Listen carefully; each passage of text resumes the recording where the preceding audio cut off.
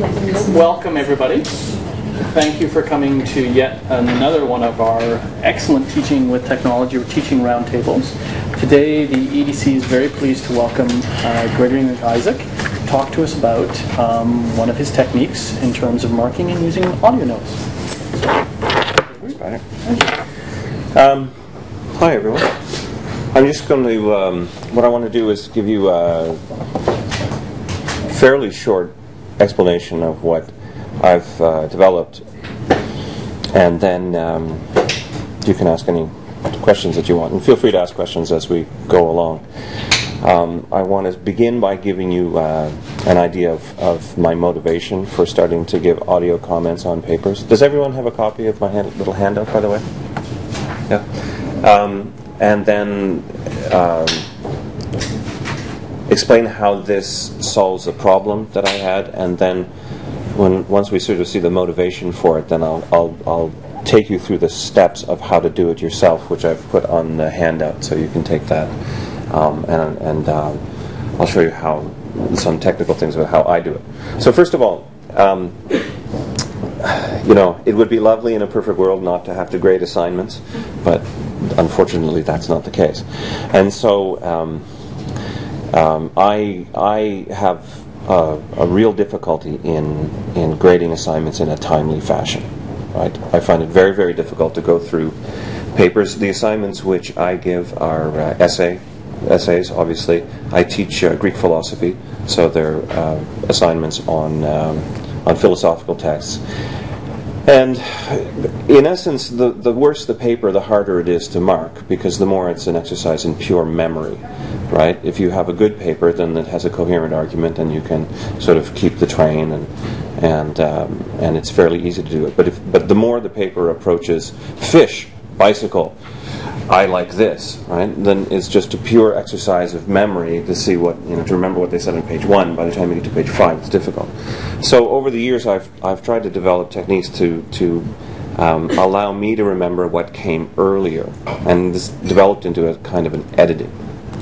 This all came to a head about 3 years ago when I noticed that in the space of 1 year, the ability of students to write a paper dropped precipitously. And I'm not exactly sure if that's been across the university, but in our program it was the case.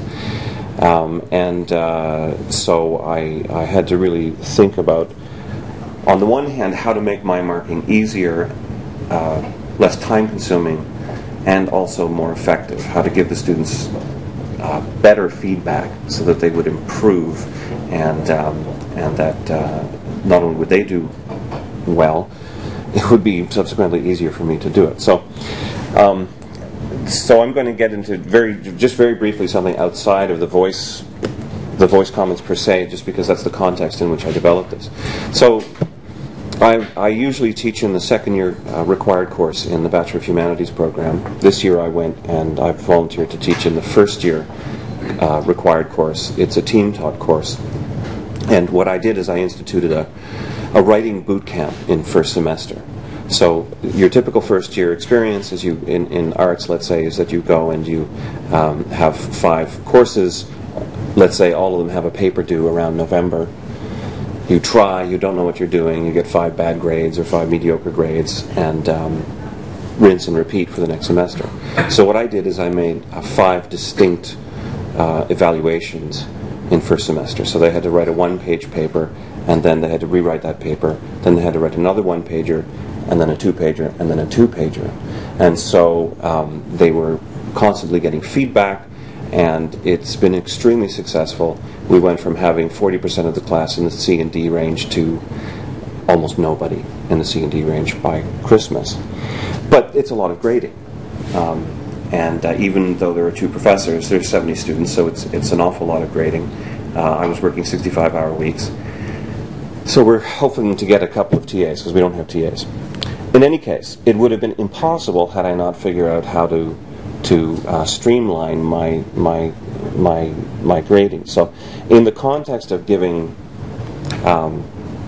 more regular feedback, it also has to be feedback which will allow the students to improve from paper to paper. Okay. So the question then is how to give better feedback. And obviously there's two elements to this. One is it has to be, you have to be able to comment on more of the student's writing at a deeper level. And it has to be something which the student will actually pay attention to and benefit from, right? So a few years ago I developed this, and this was okay. This was my first attempt to make my marking easier, and it's a set of grading codes. There's a right. And they're categorized according to argument, style, grammar, form. They're really appropriate to a philosophy paper. If you come up with something like this, it may or may not look like this. Feel free, I've given you the URL of it, feel free to cannibalize this. But the reason is that it takes a long time to write comments on the side of a paper, and you find yourself writing the same comment over and over again. So my first attempt was, well, I'll just give a set of 2-letter codes, and the students will have a copy of this. So each of these codes is explained in 5 pages, right? So for example, flow. This series of sentences does not flow well. It may be accurate and well organized, etc., etc. And so the idea was, well, I can give more feedback and do it more quickly because I'm just, right? Put a line, flow, and so on. I'll show you what this looks like in practice. Temp. So we don't violate privacy. Do not look at the names there. You can edit that out later. So here's a typical paper, right? And as you can see, WW, AW, this is awkward, this is wrong word. Wrong word meaning this word does not mean what you think it means, and so on. And so sometimes, the worse the paper is, the more codes you get, and you can see how you can go through a lot more quickly than writing on the side. The problem is that if the paper is the only feedback the student has, well, you want to make it intelligible to them. So I found myself editing the entire, I would comment on everything. So I ended up basically, instead of just, it actually slowed me down. It was taking 40 minutes to do each paper because I would mark everything because I was able to now. And that's one problem, it slows you down. The second problem is that the students have to go and look up the codes. And if they don't want to do that, then they don't learn anything because, if they're lazy, they have AW, I don't know what that is. PA, parenthetical aside, they don't know what that is.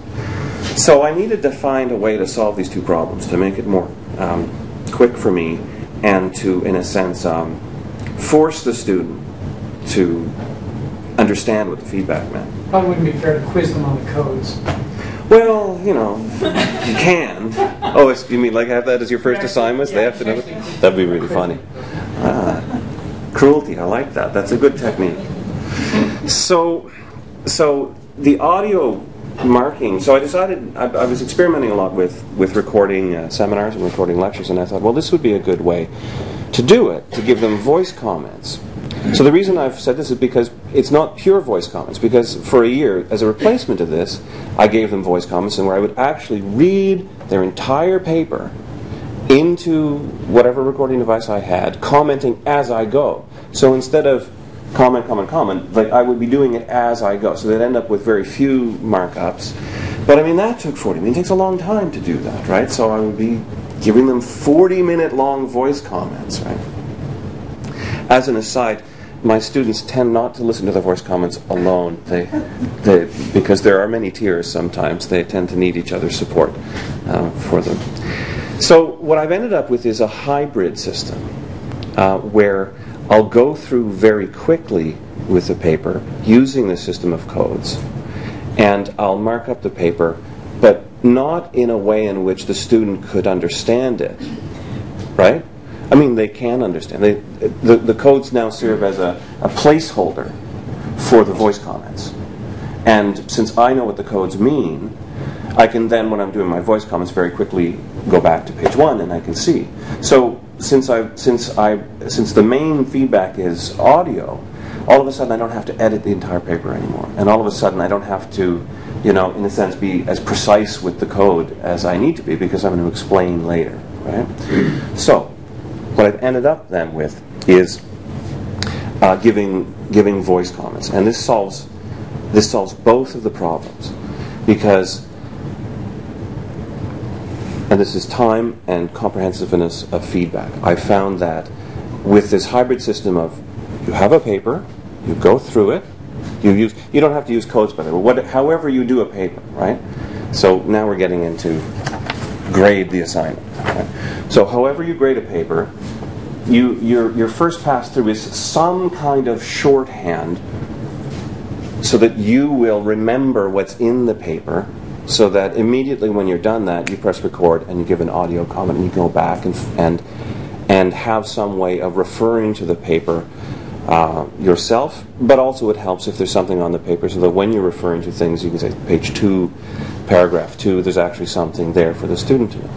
So I've found that it takes between 2 and 5 minutes for a decent paper and sometimes about 10 minutes for a bad paper, which is an incredible improvement in speed. I mean, obviously you can grade papers pretty quickly if you don't give any feedback. You can just, this is a piece of crap, C, right? But in actually giving feedback, so the first thing is speed. The second is comprehensive feedback. Think about it, right? If you give even 2 minutes of feedback, of spoken feedback on writing, that's many times more than what you can write in the margin, right? Because writing in the margin is very small. If you give 5 minutes or 10 minutes, basically what you're doing is you're forcing every single student to have a meeting with you about their writing on every assignment. I'll get into exactly the character of the, and I'll even play some for you, of the feedback in a second. With regard to results and with regard to the students, their students' feedback, it's been universally successful. With regard to results, I found, especially combined with the many short assignments this fall, but of course that's a matter of, I mean, the more assignments you have, the more time you're doing. I had what is that? Well, anyway, I'm not going to guess how many assignments I graded in the fall, but it was a lot.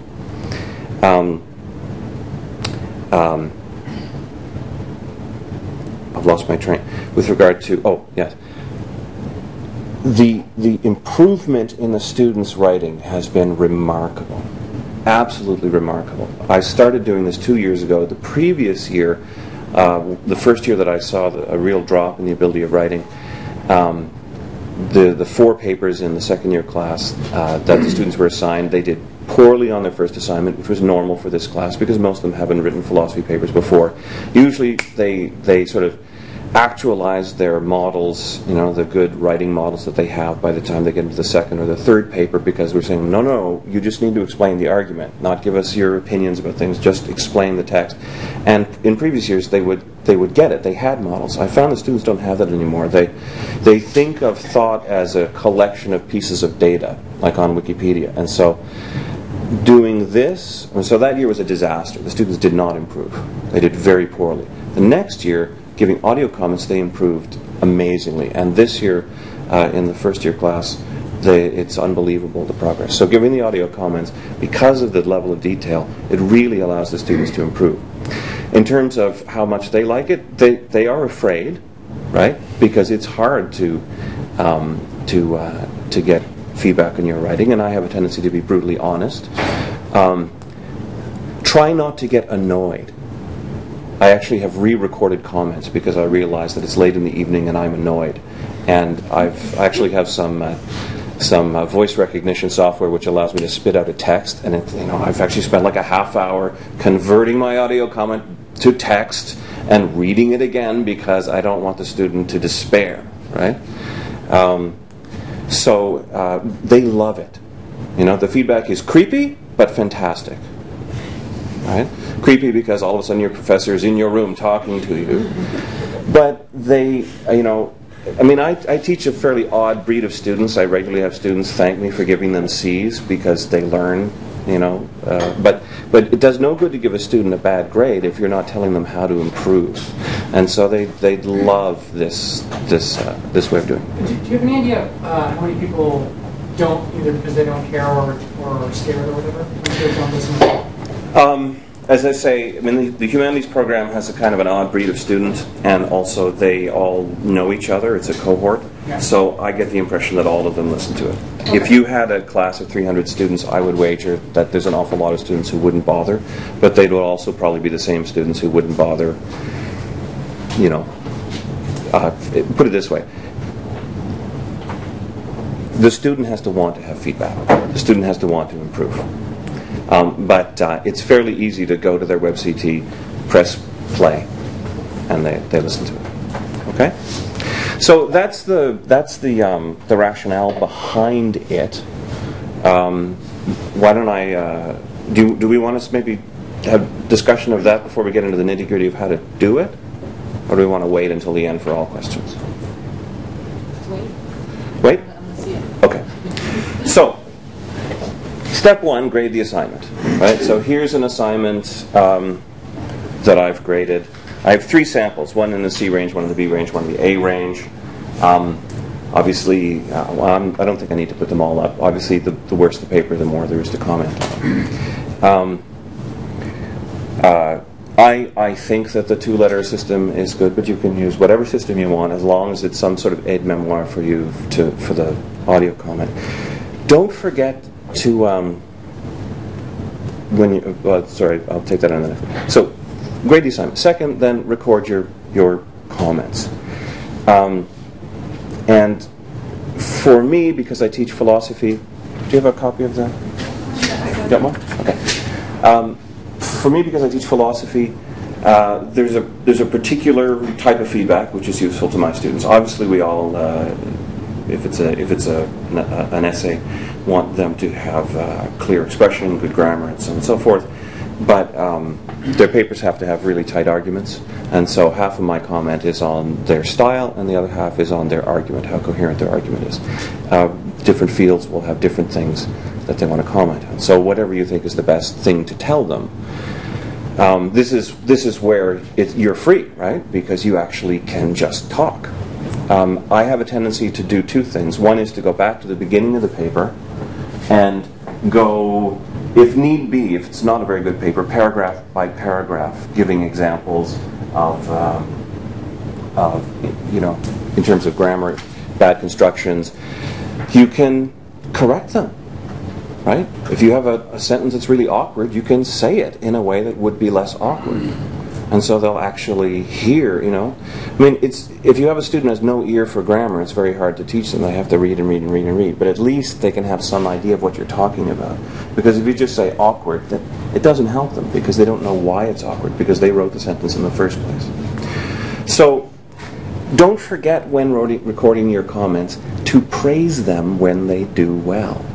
Because that's something which we almost never do, right, in the standard way of marking up a paper. You go for all the errors. If there's a particularly good argument or a particularly good, you know, elegant way of saying, then you praise them. That's something which they've told me. They really like hearing me be happy, right? When I have a paper that's good. Watch your tone. Don't get annoyed, right? Because this is to try to help them, not destroy their soul.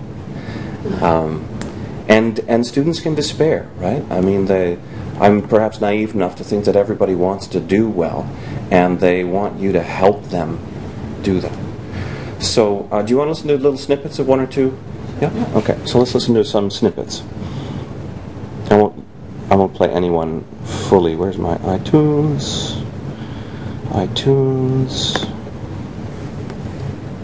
Yeah. Continue. Okay. So, again, ignore the names.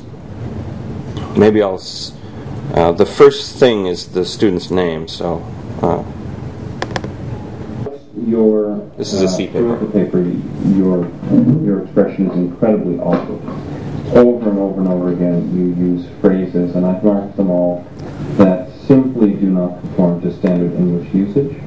I'm not sure how you can fix this, because obviously if you write this way, you don't have the ear to hear what you're writing is really awkward. The only thing I can say is to read it out loud and ask yourself if these sentences make sense, or if they sound elegant. or to have someone else look it over and to just be brutal with you and to tell you to do what I've done and just cover your page with red and rephrase things. If you're doing this in an effort to try to sound impressive, don't. But there are, for example, words here. For example, reclaim does not mean to claim again on page 1. Let's see. Ensure against does not mean insure against. That's on the last page, and so on. Secondly, also in your introductory paragraph, you can just omit the first 6 lines. They don't really add anything. And then finally, you give a narration of the 3 parts of the text, which I led you, which I directed you to. But you don't really explain how they all work together. And so on. Okay, you get the idea. In short, Socrates refutes. Okay, so that's a bad paper. Here's a middling paper.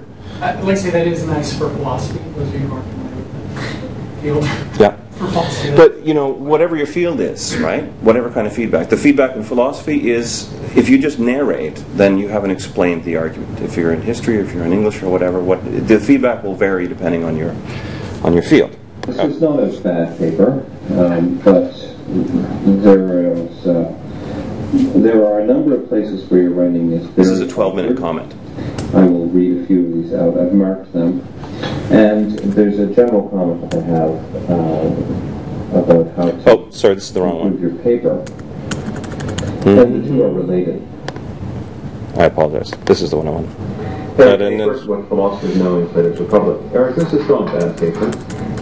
There are a number of places where you have awkward phrases, or where you use a word which does not mean what you think it means. That's WW, wrong word. In general, your presentation of this section of the Republic is not bad, but it reads in a way as if it's a bit rambling, and sort of like the my comment. particular parts of the text are not well integrated in your argument. In particular, your discussion of the Meno is simply just thrown in to the paragraph which ends page 2 and begins page 3 without any explanation whatsoever as to how it fits with the material from the Republic, and also your discussion of the analogy of the sun at the end of page 4 and beginning of page 5. You just launch into it without any explanation, and you really just give a précis of it. You don't explain it. So that's a paper where the components are not bad, but they're not put together all that well. And then we have, again, Plato's Republic. Adam, this is an excellent piece of work. It's oh wait, sorry, wrong person again. It's this person. Notion of justice. This is an exemplary paper. This is excellent work. It is elegantly written. It is persuasively argued. It's complete. It's accurate. It goes beyond what I asked for in the question to situate these passages within the argument of the book as a whole. It is fantastic work. So I'm very, very pleased. I do have one comment in terms of your argument, and this is praise.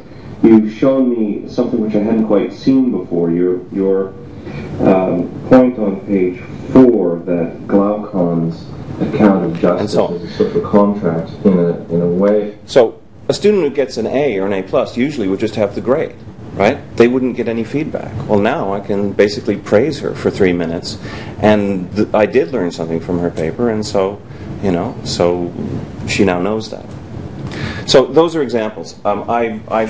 One thing I would like to improve is I would like to be, put it this way, you press record and you're thinking. You can tell I'm a bit slow. Obviously your style will be different. But as you can tell even just from those samples, the amount of feedback you can give is many, many, many, many times as much as you can give either in the margin or even just a written comment at the end. And it's less time consuming too than, say, typing them out and so on, at least for me. Okay?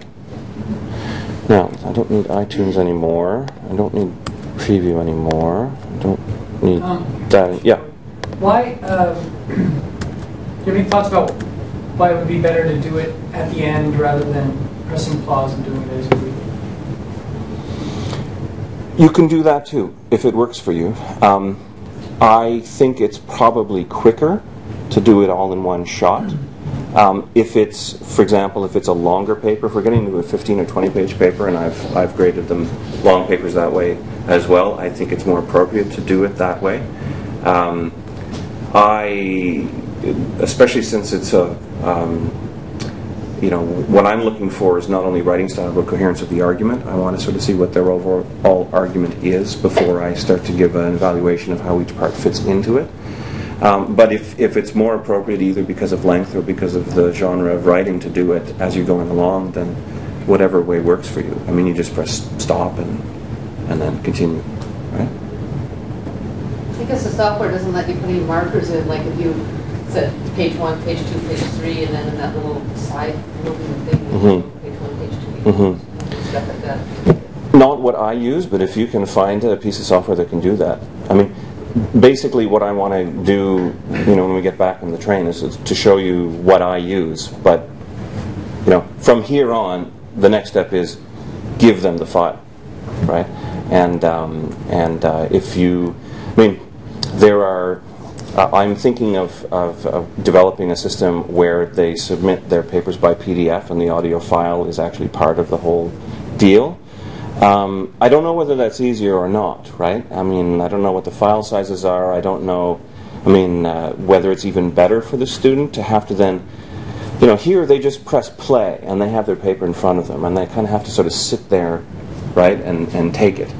Whereas if you have a comment where they have to press play for each thing, on the one hand, it's easier for them to sort of know what's going on. On the other hand, will they do that for each one? And how much of a synoptic view will they have? So there's strengths and weaknesses of both. Perhaps, ideally, you would have a comment at each section and then a global comment, but then you're getting into a lot of work, right? A lot of work. The weakness of this is that they don't have it written down, right? Ideally, I'd use my transcription software and give them a printout as well, but you got to ask yourself, what is your average student going to do? Normally, they get it back, look at the grade, and throw it in the trash.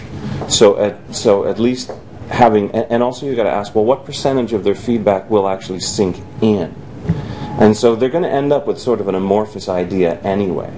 So I think giving them 2 to 5 minutes of, you have to just listen to me and here's what's going on, is at least in my students, been fairly effective.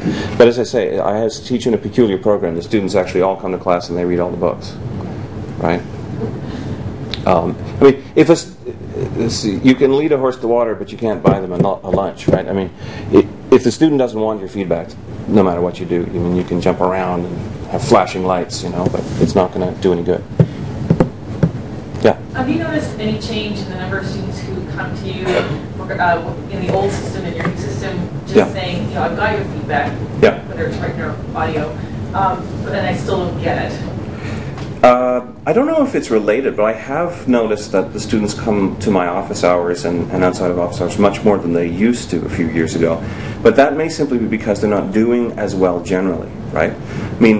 If you have a class where, let's say, you have 50 students and you've got, in humanities in second year, they have to have a C+ average to get into second year, and that's on academic probation. So if you get a class where basically everyone's getting in the B and A range, they tend not to come to you. But if all of a sudden you have a class where you're handing out, 40% of them are in the C, D, and F range, and they're going to be booted from the program if they don't improve, then they come to see you. So, but when they come to see me, I will say this, they have a lot more of an understanding of what's wrong with their writing than they previously had. And it helps me, too, because you have a student come to you, and if you haven't already done this, you have to, in a sense, do what I'm doing with them cold, right? Oh, I remember this paper, and you have to read it again, and it's very time-consuming, whereas, your meeting with the student, if they come to you, is already, right? You've got the codes, you can vaguely remember having, again, it's about memory. I have a terrible memory. So not only have the codes gone through my hands, they've gone through my mouth and through my ears, not the codes, but the feedback. So I generally remember the student's paper better, and And sometimes they come and they don't quite understand what you meant, but then you have something to begin from, as I say, right? And you can give more examples. So yes, it's helped actually in student meetings. Well, it could be too that they're coming to you because they feel somehow like less intimidated after they've heard your voice. I don't know. Yeah, there is that. I mean, I have, in our program also, we have weekly discussion groups. So I see the students, it's team taught, so I see every student every second week in a 15-person or smaller group. So I get to know them pretty well. But yeah, it's intimidating. I think you're right. I think that they're scared, right? I mean, they want to do well. They're afraid of not being as smart as their classmates. And I think it does break down the fear of coming to talk to me. In a sense, put it this way: I've already told them the writing is crap. Then they've, their worst fears already come, right? So then they can come in and talk. Yeah. Shall we move on to how you actually do it? So you can record your comments however you please, using whatever you want. Obviously, I use a Mac. I used to use GarageBand, and GarageBand is fine. It's overly complicated for this task. Any recording program will be fine. I actually use either an iPod or an iPad, and there's a fantastic little recorder called iRecorder. It's this little white square with a red dot. It's very simple because all it has is record, pause, and stop. And you can transfer files wirelessly back to your computer. I actually use this to record all my lectures too, because I want to know what I thought when I'm 80. I want to know what I thought when I was 40.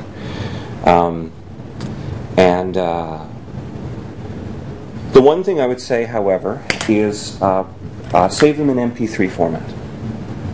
If the program you're using saves them in WAV or AIFF format, these are very, very large files. And so it takes a long time to upload, and they're just cumbersome to work with. So iTunes, for example, you can convert files to MP3 format, and I have the instructions on this little sheet that I gave to you on how to do that. It's under Advanced and Create MP3 version. If you use a different program, or if you're on a PC, however, I can't help you really with PCs because I don't know how to use them. However you do it, you come up with a set of MP3s. I would advise you to name them with the last name of the student. I say last name, first initial, and then a number depending on which assignment it is in the year, first, second, or third assignment. For the simple reason that later you're going to have to restrict the access to that file, and so you need to know which student it is in order to choose the right restriction. Okay.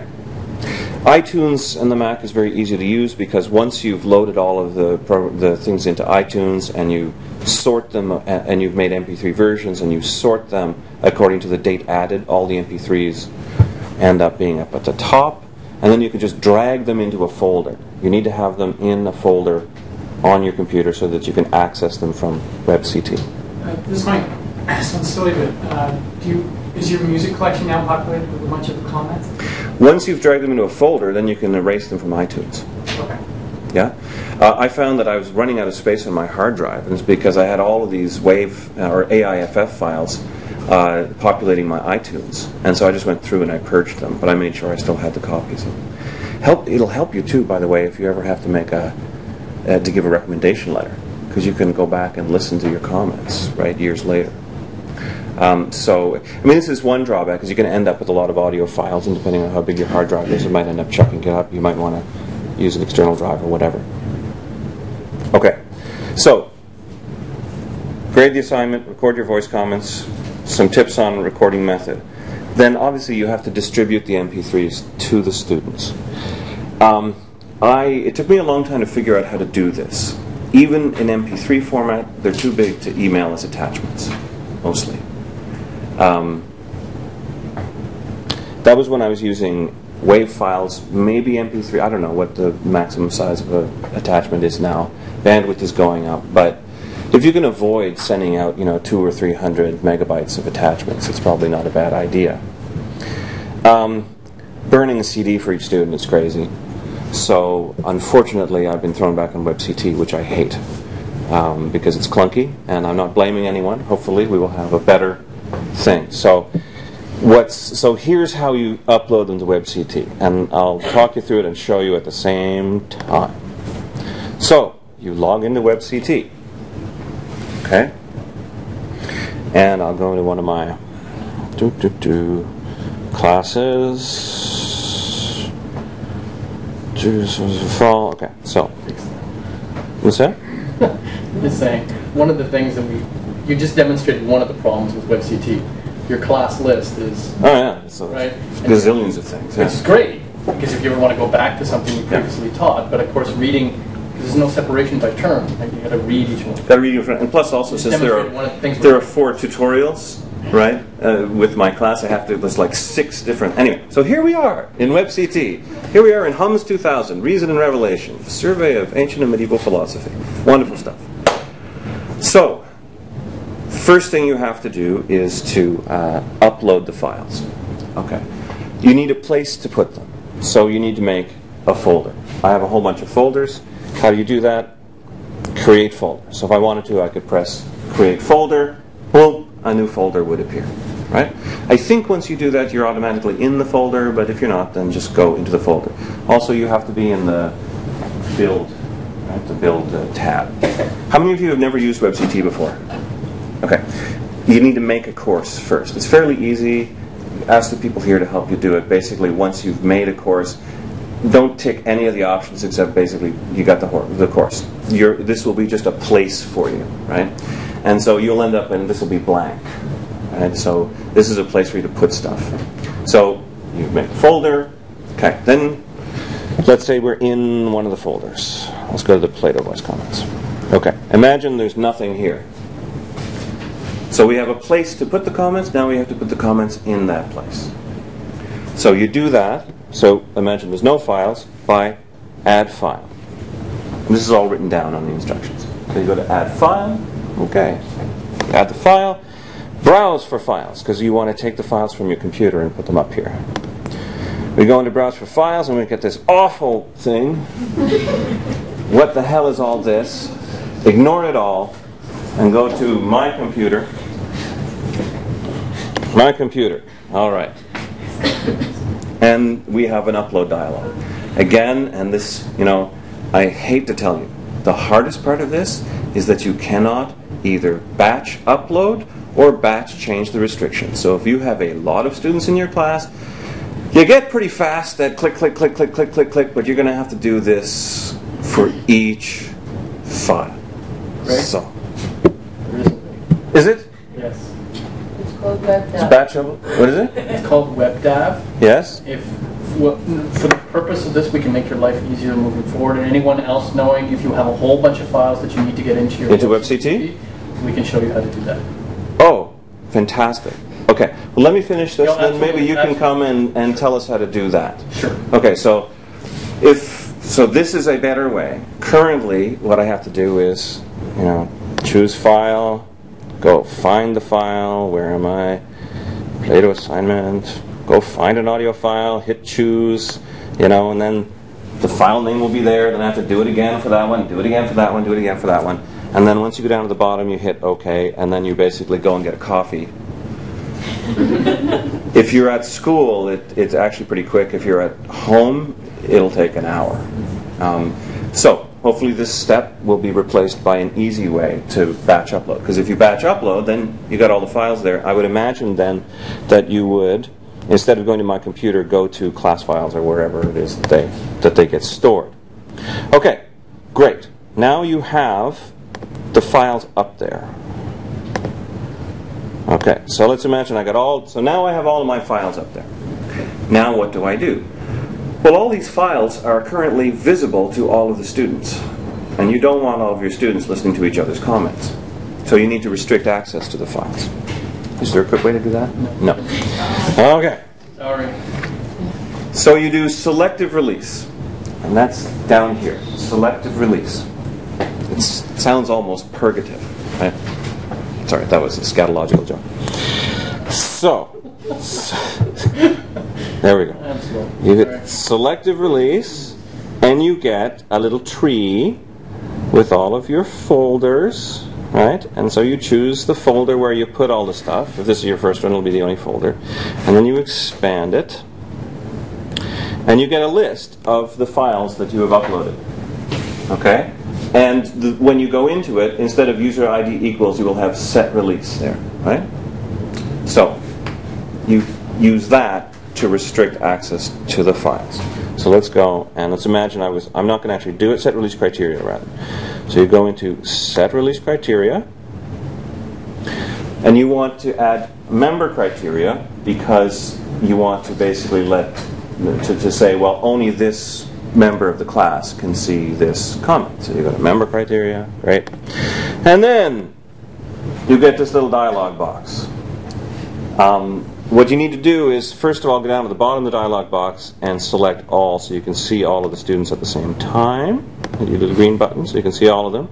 Notice they're not in, they're from their first name. I always hit last name so that they can actually find them efficiently. And let's say that I wanted to give a comment to this student. I would click that student. Then I would hit save. But I'm going to hit cancel instead. Then I would hit save, cancel instead. And then that student now has user ID equals their name. You have to repeat that for every single file. But at that point, then, if you have student view, let's say, your student can go in. Teach. See, student view is empty, right? Because I'm not one of the students. And they'll see this, and then they can just go like that. The students see all the files. No, they can only see their file. And they can also, once they go in there, I believe they're able to actually download it. There's a way in which they can download it. I think once the bar fills up, they can press Control click or something like that and hear the whole thing. So, cumbersome. This last bit only applies to WebCT, which will be replaced soon. And there's an easy way to get it. So all of this was, the technical stuff of how you have to do it now. But hopefully it will be easier in the future. And there you are. Does anybody have any questions? Yeah. Have you had any trouble with students saying that they can't hear it? There were a couple of, hiccups at first. But they seem to be, I don't know if I wasn't doing it right, but I not really, no. And if so, then if that student, for example, I don't know, doesn't have speakers, well, if they don't have speakers on the computer, it won't help them very much. If it's only one or two, you can email them, right? Or they can say, come to my office with a memory key, and I'll give you the thing. But you have to be prepared to problem solve on a broader level, because there may be some problem with their computer in terms of hearing things or their speakers or whatever. Well, put it this way: if you have students who, simply don't have the capability of listening to an audio comment, then don't give them an audio comment, right? Or if they can't download or something like that, then you have to make other arrangements. But my guess is that most students are wired at the moment. Yeah. Greg, just logistically, do you have all this uploaded and the grades entered, and then the next time you see them, return the assignment? Yeah. What I usually do is I send them an email, which of course you can't do through WebCT. You can, but they won't get it. So then you have to log out and then go into my Carlton and then go to the class list and then send however it is that you send your class an email. I let them know that the comments are uploaded. You can just give them back and they know at that point. But they start to know, right? So they start looking, and so it's just easier to let them know beforehand. All students in mail. I tried that, but they have to have it's WebCT mail, and I don't want to have like an additional mail thing that I need to check. If you use WebCT and you have your students using WebCT and they check their WebCT mail or forward it to their Connect account or something like that, then sure, you can do it that way. Maybe a question more for Patrick, but are we switching? I want sabbatical, so I'm a bit out of the loop, but are we switching out of WebCT? The plan right now is the university is evaluating 3 different learning management systems. Okay. Where decisions going to be made in the May timeframe to which product we're moving to, and it would be implemented for September, and there would be about 2 full terms would be running both systems concurrently. So there would be the ideas in September, the fall term and the winter term we would be migrating, and ideally the more instructors and courses that we get on, the earlier the better it is, but there would be that 8-month period of time to migrate. Are we able to know which ones we're considering? Yes, and actually if you're interested in participating or trying any one of the systems, please let us know. We're trialing Desire to Learn, which is a Canadian-based company. Recently they've made a lot of inroads at other Ontario institutions. It's a commercial product. Moodle, which is an open source product, it's probably the most used learning management system in the world. And Blackboard Learn 9, which is the product that the vendor of WebCT is recommending to move to. So those are the 3 products that we're choosing. And Blackboard Learn 9 still has the largest market share in North America, although they are losing substantial pieces of markets here and there. Okay. But we will have those are the 3 that we're trialing, and those are the 3 most significant learning management systems in the market. But there will be an open RFP, and so I expect we'll have probably about 100 different vendors that will be trialing. But we expect that it'll be one of those 3 products that we choose. So no matter which one we choose, we'll be able to use it to do something like this? Yes. Okay. Yeah. I mean, if I can get my oar in for a second, and I'm sure, Patrick, you already know this, the problem with something like WebCT, and it's also the problem with Banner, and I curse I know one of the people who decided to get Banner, is that it looks like it's a web interface, but it isn't, because it predates the web. Banner does. And so it's just extremely awkward and unintuitive to do anything. Also, the interface is designed, it seems, by techies, right? So it looks like Windows 3.1, and it's just completely unintuitive. And so I'm hoping that whatever we get will have things like drag and drop and just be a much better interface.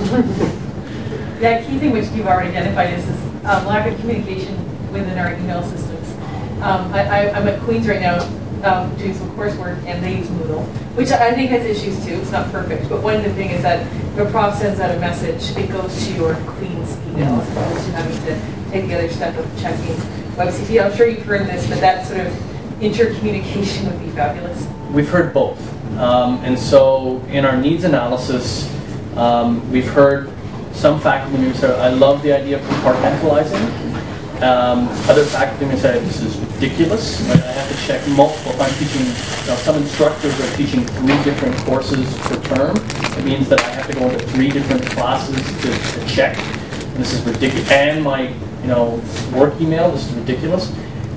It is an absolute important item that we have is an integration between. Ideally, with it left up to the instructor to choose whether they keep it internally or go externally. Sure. We're not very optimistic that the system's going to give us that option, but at that level. But it is absolutely that we've been hearing a lot of from both sides.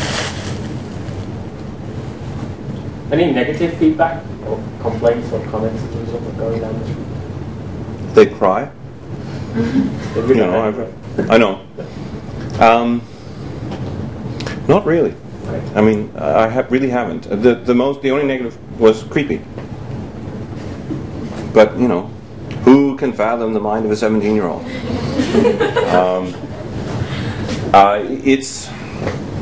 It's so not feedback, but I would say caution. Be aware that this is a lot more personal than comments written. Right? It's very. A 17 and 18-year-old is going to take a judgment on his or her writing to be a judgment on his or her character. And so you have to really be aware of that. And this is just standard grading stuff, right? It's a lot better to say, here's how you can improve your paper, or this is what you need to improve, then this is what's bad. And you know, we sort of know that anyway, but when you're actually saying it, you realize, yeah. You know, your aim is to help the student improve, not to crush their spirit, as tempting as that is.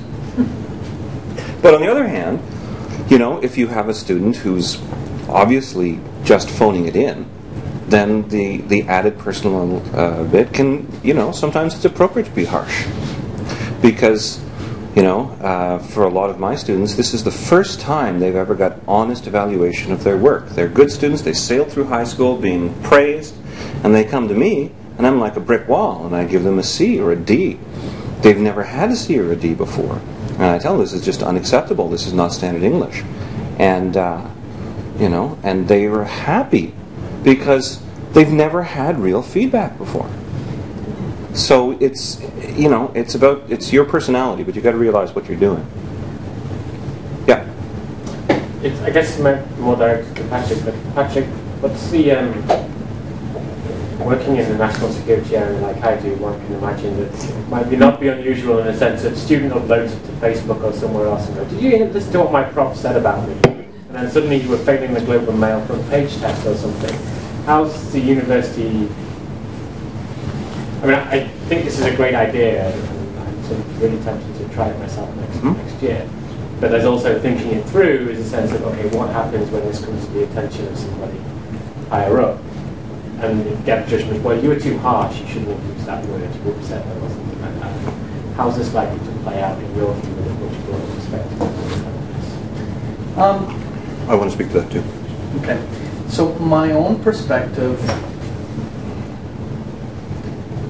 I don't think it's much, I mean, obviously it's a far more personal feedback than, you know, codes on a page, right, or written comments.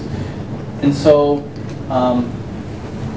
my hope is that if a student complains, and let's say it goes to the chair, right, and the chair listens to the comments, that the chair is going to realize that they're missing the context, right?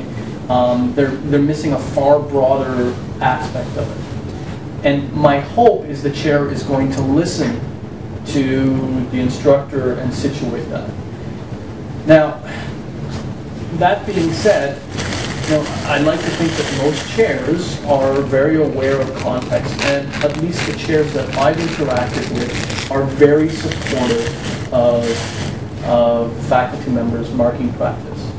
That being said, I've also heard some chairs who have been less supportive. I don't know the particular details of those, but I trust that there was a valid reason. I would say 99% of the time the chair is going to be supportive, and I think that's important to realize that when you're providing feedback, that there's the potential, like the potential for the same thing on writing on a page, that it could become broader than just the relationship between the student and the instructor. Right? That's advice that we give TAs as well. Right? The criticism should be constructive. Right? It should not be personal into the point that you're a stupid idiot. And obviously that just makes sense, right? And recognizing, and I think Greg, you do this, you recognize that, you know what, I'm cranky, right? I've been up late marking, this paper is not as good as I think it is, and the tone that I'm reading it back is, right? It's a self-awareness of it. I mean, just very briefly, because I know there was another question. I'm also on the steering committee of the union, and you have academic freedom, right? So if you do something which you should be called in the cupboard for, well, then you shouldn't do that.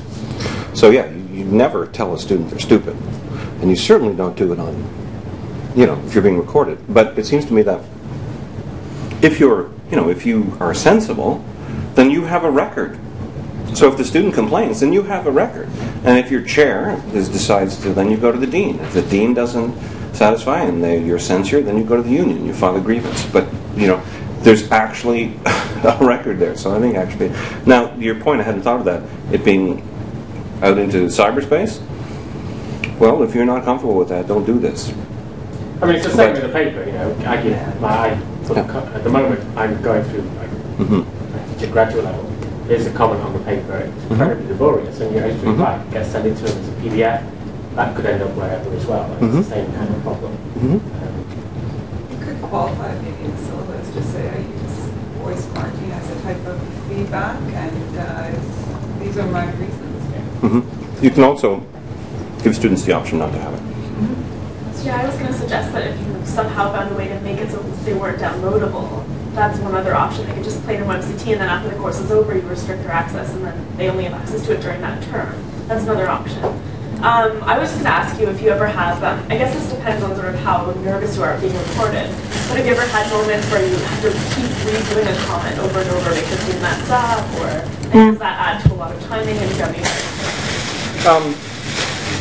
I'm fairly self-confident, so I haven't had to do that very much. It's a lot easier in GarageBand than in this, because with this or the iPad you can't, the program just, you pause and continue recording. With GarageBand you can go back, you can just see it, split it, you can do whatever you want. I did have a funny experience once though, because I was working on a paper and my girlfriend came over, and so I had to stop halfway through a paper, and the next morning I started up again and marking the paper, and then the doorbell rang and I went to get the door, there's nobody there. And then I sat down, and I don't know, what was I saying, back it up again, and the doorbell rang again. I was like, what, is the invisible man ringing my door? And I realized, oh, that was the doorbell from last night that was on the recording. So you have to be careful for ambient sound as well, right? I thought it would be fun to mess with a student's head by listening to music while recording, but have a wildly different music, every 3 or 4 seconds, right? But that's a lot of work. So I just have one last quick comment. This is for hard copy edits. So did you ever consider an extension, like if you were to mark a soft copy of your essay and then use... Sorry, what's the difference? The difference would be, like, you could use, we're talking about attaching comments to the PDF or whatnot, you could use some sort of lecture capture tool and actually, as you're going through, use a highlighting tool and then comment on that particular piece as you're going through, like the actual soft copy versus marking up the hard copy. It might just be another option. Oh, you mean like the video thing? Yeah, sorry. exactly. Oh, software. It's funny you should say that. I'm experimenting with this sort of thing. I have I annotate PDF on the on the iPad, and I finally had victory over photocopying because I can't figure out how to use the new photocopiers because they're too smart. They, when you photocopy a book, it wants to guess how big the book is, and it won't let you. Anyway, so I discovered a digitization stand. It's like an enlarger. So I've been able to hook up my digital camera and click, and I've got. So I'm lecturing on Job next week, and I've digitized the book, and I'm going through with iAnnotate PDF to make my annotations. Rather than writing in my Bible, which I think you can go to hell for, I'm writing on the side. I could photocopy it, just do that. But you could do the same thing on the student's paper. Yeah, this is ultimately. I'd like to have an app where they submit a PDF, and then you have a good interface where you can put your codes or whatever it is you want, and then you press record, and then they get the audio thing, and then you send it back to them as an integrated PDF thing. But I haven't figured out how to do that yet. To create the app? Yeah, we'll see. Make $1 gazillion, right? None of you, don't edit this out. None of you can do it. It's my idea. And without doing it to a PDF, you could also have a video capture that doesn't capture from the camera, but captures what's going on the screen. Yeah, Camtasia is a good example. So we have Camtasia actually at our offices that we let people use, and it's a software that costs money, but it works really well. Okay. It's Camtasia. How do you spell that? Camtasia. It's a good software. I think it might be pricey, yeah. Because I'm looking for something even a little. I teach journalism, and I'm trying to find a way to cut down my marketing too, because it's easily 65 hours a week, some weeks. And my students are submitting video pieces. So I would love to find a way, and I know there's got to be a way out there of commenting on their video while it's playing, because I think that will, sink in. I'm sure. Excuse me, I don't know what it is, but I'm sure you could just basically feed the video into a program like iMovie or something more sophisticated, and just add a track. You don't like a director's track? Yeah. Yeah, and then I guess the question then is that too large a file even for something like WebCT to handle? I don't know. But journalism has gazillions of dollars. You could have like servants bringing the. What university are you talking about? Well, I would say like talk to the EDC because we can work with you and develop a solution for that. So that'd be great. And I've also been in touch with some other journals and profs in the States who are using some other programs too. So yeah, because I think this. I was just curious. I know you kind of hinted at it, but what's your estimate as to by how much your marking time has decreased as a result of using this? I used to take. My marking used to be like this. I would procrastinate for 2 weeks before I marked the first paper. I'd have 35 papers, let's say. I'd procrastinate for 2 weeks. It would take me a day to mark the first paper. On the second day, I would get about 3 papers done. By the third or fourth paper, I was actually not getting up and making tea all the time, but it would take me about an hour, you know. So from the beginning to the end of the set of papers, I whittled the per paper time from 40 minutes to an hour down to about 10 to 15 minutes. Now it's taking me 2 to 10 minutes per paper with no procrastination time because I love gadgets. So it's fun, you know. The dread of, oh my God, what did they say on page 1? Well, this is Hermes and Athena, by the way, with the Phoenix. Because I'm marking it up, right? I can remember what was on page 1, so that dread is gone, and I know that it doesn't take me too long to do the comments. So overall time, I would say it's been reduced to, it would take me a month to get a set of papers back, to now I can turn them around in a couple of days. Right? I mean, last semester I had an assignment, gave it to them every 2 weeks. And that was only in one class. I had 10 separate assignments, actually, because we had the little writing boot camp in the second year class too, so I'm hoping to have to eliminate that. I mean, I was going mad. I was grading 65 hours, I was teaching 65 hours a week, but that's only because I had 10 separate assignments. But I was able to mark 10 separate assignments in one semester, and with an average about 30 to 40 papers per assignment. So what is that, 300 to 400 papers? That's a lot.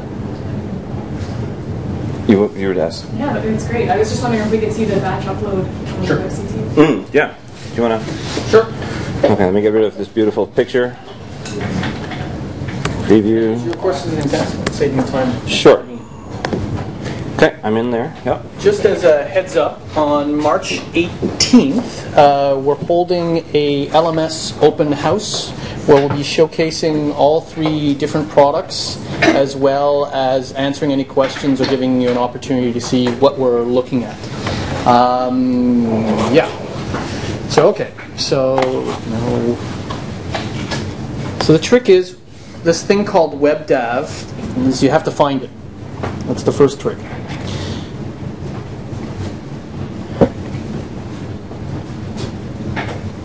So inside your course, you'll have a thing called My Settings.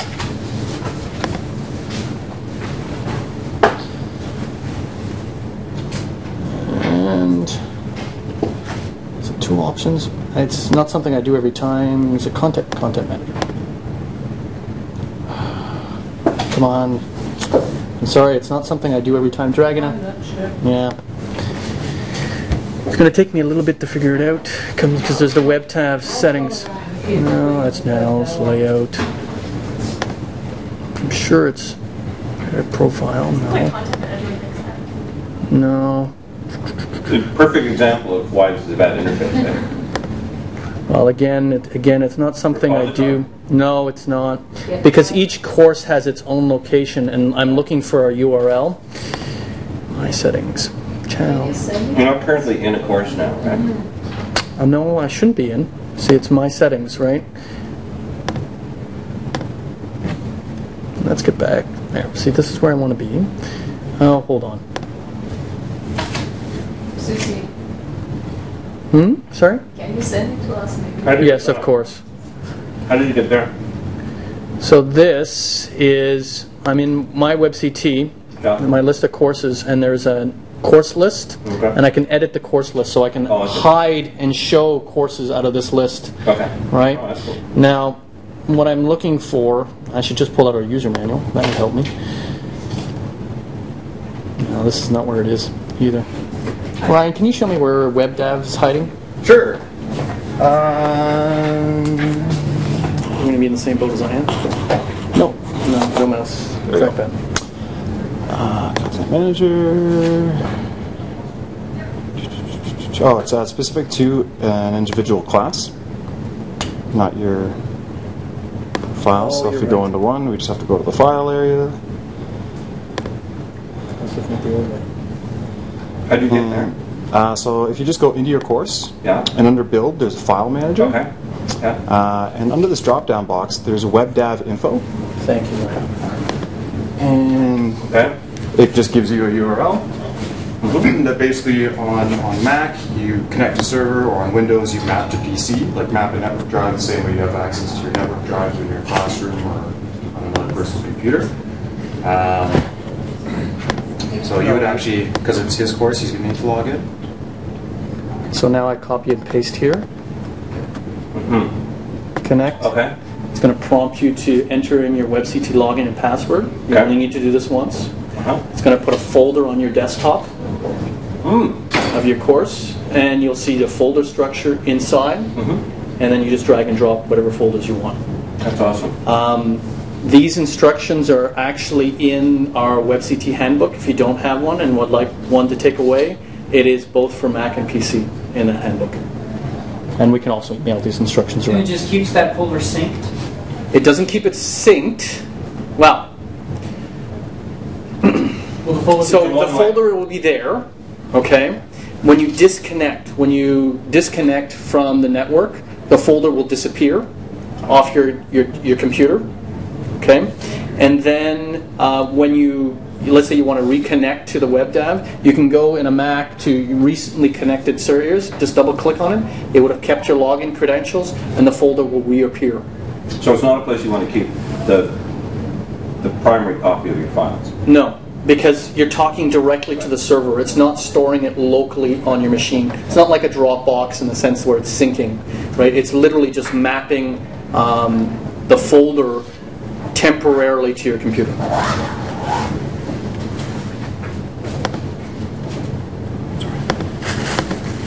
Any other questions? Thank you very much, Greg. My pleasure. So again, on March 18th, the LMS open house, and also for those of you who have not participated in and are interested, the EDC offers a faculty teaching certificate.